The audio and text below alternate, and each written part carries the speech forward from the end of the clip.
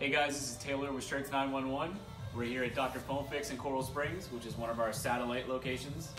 We're going to be replacing the battery on our Ricoma RCM 1201 PT. Let's check it out.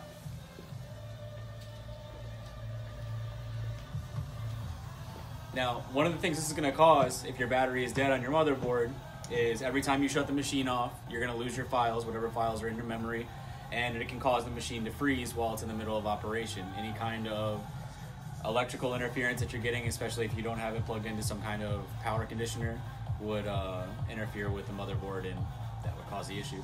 So the battery that you're going to need, let me grab that.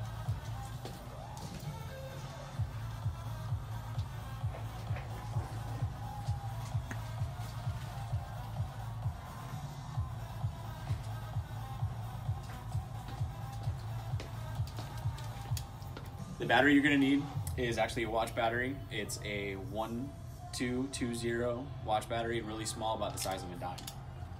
We've already replaced the battery in the machine. We decided to make the video after, so here we go. First thing is make sure your machine is off. Unplug it. And then just to make sure that your machine has no static and anything left in it, because you're going to be working on the motherboard, turn the switch on a couple of times. Leave it in the off position. Next,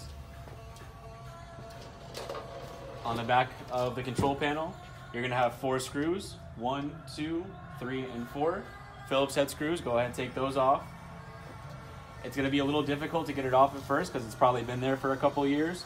Just pop it off, bring it off, set it to the side. What we usually do is put the screws for it inside of it so that we don't lose them. Next, on the back of the motherboard, you have 4 mounting screws that mount it to the arm. 1, 2, 3, and 4. You're going to take those off.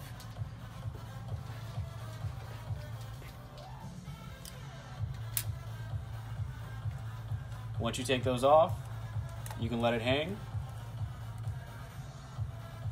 The cables that it's connected with are strong enough to hold it. It's not going to damage or anything like that. Next thing you gotta take off is the USB connection, which is right here. It's held on by 4 screws. 1, 2, 3, and 4. One of the screws I already have out because I dropped it and haven't picked it up yet.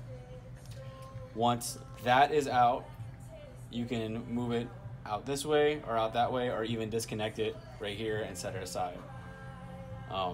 Once you have that set aside, take off this single screw that holds the cables in place. And then once you can have that one off, there's 4 screws that hold this main control board in place.